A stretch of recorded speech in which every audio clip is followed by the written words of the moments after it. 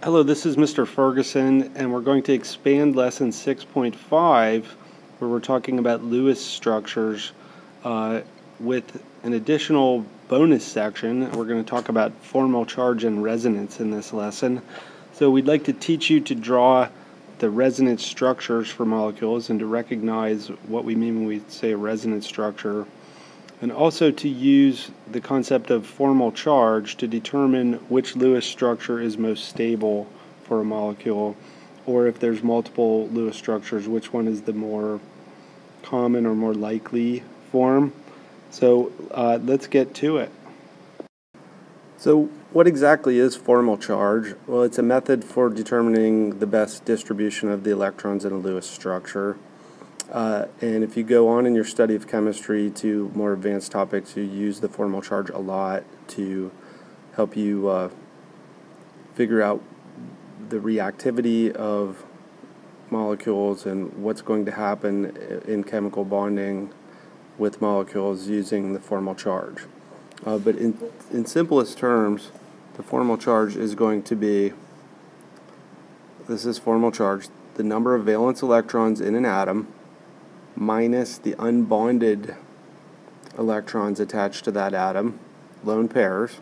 So you're going to minus off all of the electrons in lone pairs, and then you're going to subtract off half of the bonded electrons, and you're going to do this for each atom in the structure and write a tiny little number beside that atom to represent its formal charge. Okay, so let's do this for two different molecules, carbon dioxide and then sulfur dioxide.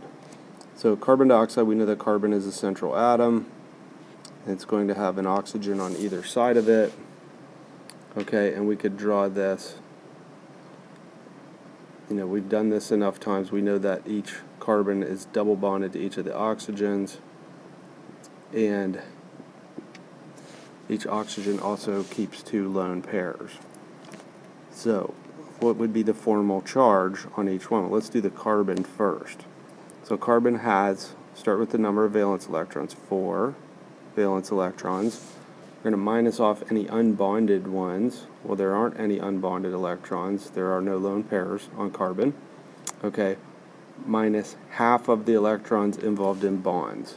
So let's look. 2 electrons, 4, 6, 8. So there's 8 electrons attached to that carbon through bonds. Half of 8 would be 4, so it's 4 minus 0 minus 4, that equals 0. So carbon's formal charge is 0. Now let's do each oxygen. Okay, they're both laid out the same, so we can just do one of them. So oxygen has 6 valence electrons. We're going to subtract off the unbonded ones. There are 1, 2, 3, 4 unbonded. 6 minus 4 minus half of the bonding electrons. So we have 2, 4 bonding electrons. Half of that would be 2. 6 minus 4 minus 2 equals 0. So each oxygen is also going to have 0 formal charge. Alright, now let's try sulfur dioxide. Sulfur is our central atom. Oxygen on either side. Okay, and in this case, sulfur has 6 valence electrons. Each oxygen has 6. So that means we have 18 electrons to work with. Okay, so in sulfur dioxide, we're going to start by putting a pair of electrons between sulfur and each oxygen.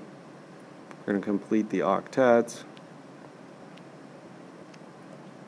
of each oxygen, and let's see if we've used them all.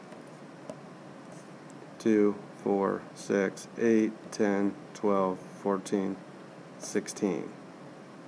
We're 2 electrons short, so we're going to put 2 more valence electrons on the sulfur, so sulfur would have a lone pair there. Now the issue is with this one, we can see, if we draw this like so, well, let's look at formal charge. Okay, sulfur, 6 minus 2 is 4, minus 2 more is 2. Sulfur has a plus 2 formal charge. 6 valence electrons minus the 2 unbonded electrons minus half of the electrons involved in the bond, which would be 2, so we still have a plus 2. Alright, let's do oxygen. 6 minus 6, because there's 6 unbonded electrons, minus 1. 6 minus 6 minus 1, that gives us negative 1. So each oxygen is negative 1. So that adds up to 0, so sulfur dioxide we can expect to have a 0 charge. However, and we didn't really cover this yet, that's on the next slide, the rule is you want to minimize the formal charge. So, and you can also see we have an issue, sulfur does not have an octet. That's a single bond, not a, looks like a double bond. So let's redraw that. Okay, I'll switch to black, so we're going to bring in a pair of electrons here like this. So now we're going to have sulfur double bonded to oxygen, only 2 lone pairs left, single bonded over here to oxygen, and this oxygen will have 3 lone pairs.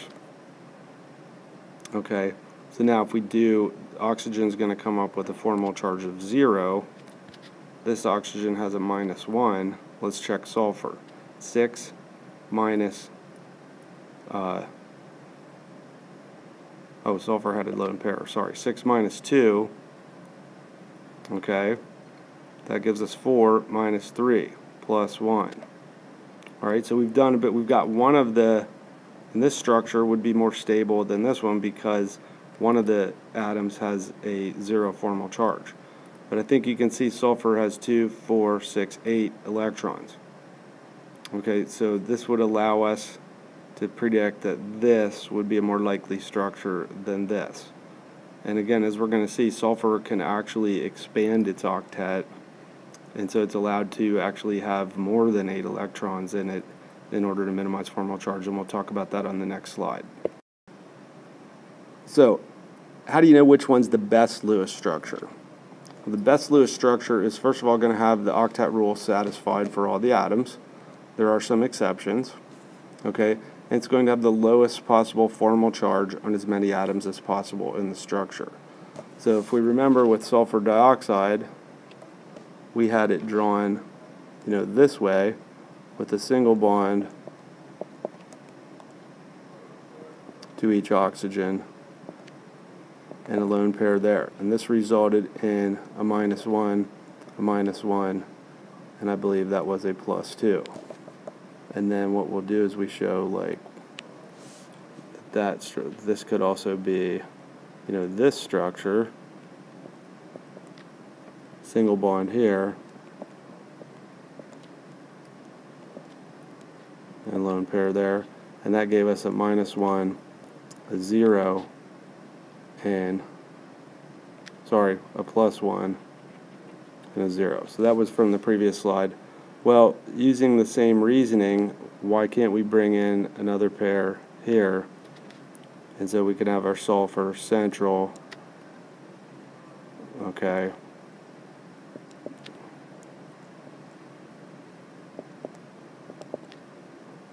and lone pair. And I know what you're probably thinking, well, we have an octet rule violation right here. Let's go ahead and figure out the formal charges anyway. We'll come back to that octet rule violation. So that each oxygen is going to have a 0 formal charge. How do I know that? 6 minus 4 unbonded electrons, 1, 2, 3, 4, minus 2, that would be half the number of the electrons that are involved in that shared bond with the sulfur. That's 0. Same thing for this one over here, 0. So let's move on to the sulfur. Sulfur had 6 valence electrons as well, minus 2 unbonded, and it's got 4 total bonds. 4 bonds, 1, 2, 3, 4. So that's 8 electrons. Half of 8 is 4. 6 minus 2 minus 4. That's 0. So this one we can see we've minimized the formal charge. That is an even better Lewis structure than either of the first two. So we would predict that this is the likely arrangement of the electrons. Now, The problem is sulfur has 2, 4, 6, 8, 10 electrons. You're absolutely correct. That's called an octet rule exception. We're going to deal with that on our next slide. So we do have some octet rule exceptions, and we've already covered one of them, and that's that duet rule, where tiny atoms like hydrogen are stable with only a single pair of electrons in their electron cloud. But let's go up to the other end. If we have central atoms that are in n equal 3 or more, in other words, that would be the third row of the periodic table, they are actually, we find that they will expand their octet in situations where it serves to minimize the formal charge, that is, to bring the formal charge of more atoms in the molecule to 0. So let's look at, I have 4 different arrangements for the atoms in an SO3 that would be sulfur trioxide.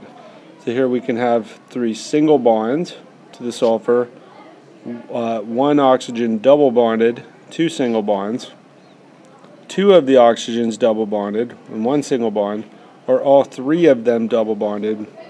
And of course, using the octet rule, only this middle sulfur, only that one and the second one would actually have an octet on the central atom.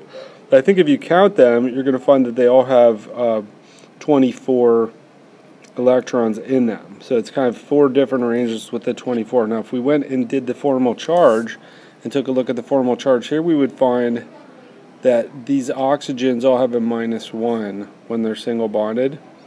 So that's 6 valence electrons minus 6 unpaired electrons minus 1 of the bonding electrons. That adds up to -1. Okay, our central sulfur's formal charge is going to be 6 minus 0 unpaired minus 3. So that's going to be a +3. And of course, +3 and the 3, it adds up to 0. So, and since this is an uncharged molecule, it should add up to 0. Let's look at the second one. Well, now we're going to have a -1, a -1. The oxygen, when it's double bonded, has a formal charge of 0. 6 minus 4 minus 2 is 0. Let's look at the sulfur in the center. 6 minus 0 minus 4, that adds up to +2. So again, +2, -1, -1, net charge 0. So we're better because we have a lower formal charge here than we. So the formal charge on the sulfur here is lower than here, and we have actually one of the atoms with 0 formal charge. Let's look at the third instance. Okay, we have a -1, 0, 0. Now sulfur is going to be 6 minus 0 minus 5, which adds up to +1. +1, -1, 0. So this is an even more likely configuration. And the third one, or the fourth one, excuse me, we have 0 formal charges on all the oxygens, and it's actually going to be 6 minus 0 minus 6, which is 0. So this, you would think, would be, from a formal charge standpoint, the most likely distribution of electrons, even though the sulfur has taken on an extended octet. It actually has 12 electrons. It's formed 3 double bonds, and but you would find that this is probably the most likely arrangement for the electrons because sulfur is in the third row, so it's allowed to expand its octet. So one final point we want to discuss are resonance structures.